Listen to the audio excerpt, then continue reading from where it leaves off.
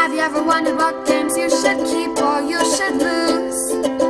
Find out here at Purge Reviews. So Bang is going to be kind of like a hidden identity game. What that means is that based number of players are going to use a number of these cards. These cards will be randomly assigned to the people, and only you will know who you are. You can be an outlaw, maybe you're the renegade, or you're a deputy sheriff, or maybe the sheriff himself. So you'll get one of these, it'll be randomly assigned out. You'll look at yours, nobody else will look at it. This will kind of tell you who you are and what the winning and losing conditions are for you.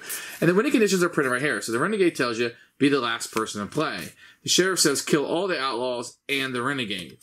The deputy says, protect the sheriff, kill all the outlaws and the renegade. The outlaws say, kill the sheriff. So your winning conditions are printed right on here. If it's not your winning condition, then it's your losing condition. In this version, everybody is given a character they will play. So Bart Cassidy, each time he's hit, he draws a card. Willie the Kid, he can play a number of Bang cards. And so it'll give you a little bit of a power. It'll also tell me how many bullets you have. Bullets are your life.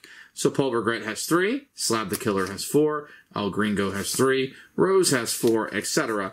If you're playing as the sheriff, just know you have an extra bullet attached. Big Spencer, I mean, he takes a lot of these. He starts with 5 cards, and he can't play misses. So he's going to get shot a lot, but he has a lot of health. So everybody's going to get one of these. Each player is going to draw a number of cards based on how many bullets they have. So if you have 3 bullets, you will draw 3 cards.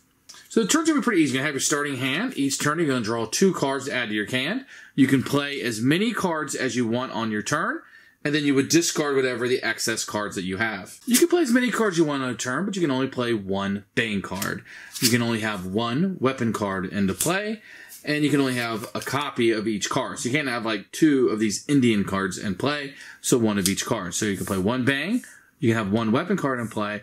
You can play as many cards as you want as long as they're not copies of other cards.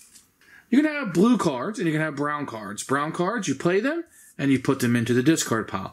Blue cards are going to stay in front of you. So this is going to tell you a range of how many you can shoot across. So if you wanted to shoot somebody, you could shoot 2 people on your left or up to 2 people on your right with this weapon. If I had a Winchester, I could shoot up to 5 in either direction. So the different weapons are going to give you range of how you're able to shoot. After you play all the cards you want to, you discard down to your hand size, which is how many bullets or life tokens that you have left in the turn. Once somebody shoots you and you run out of life tokens, you are now dead and eliminated from the game. You will reveal what role you were. I was an outlaw. And this is what I was trying to do, thus narrowing down the options for the other players. You are out of the game and cannot play any longer. If someone accomplishes their goal, in this case, kill all the outlaws and the renegade, you will reveal who you are and you'll be able to win the game.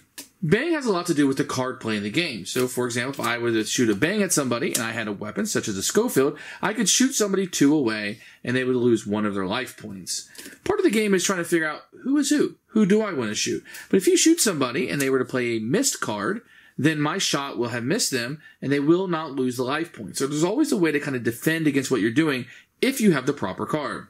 There are other cards that can be played, like, say, Stagecoach will let you draw a couple cards. A Wells Fargo will let you do 3.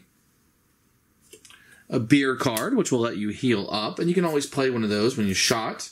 You have a Gatling, which is kind of a cool card. You can shoot everybody else at the table. They can still block it, but you can shoot it, and it does not count as a Bang card. A Panic allows you to draw a card from somebody at a distance 1 away. So a lot of these brown cards will allow you to do things that kind of shake things up. Then you have fun little cards like Dynamite. So this will stay in front of you until it's your turn. You draw a card. If it's a spade between 2 and 9, it will blow up. If not, it moves on to the next person. And whoever it blows up on will lose 3 points. The Barrel allows you to hide somewhere. So if somebody shoots at you, you can draw a card. If you draw a card and it has a heart, which down here you can see the different symbols, then it misses you. So it's kind of a fun little thing to do. Once again, you're just playing your secret roles until you have your win or loss condition. On your turn, you draw 2 cards. You can play as many cards as you want. You can only play 1 Bang card. And then you discard cards down to whatever your health is or how many of these bullets that you have. Run out of bullets, you lose and are out of the game. And you just want to make sure you meet the requirements of the secret card that you have at the beginning of the game.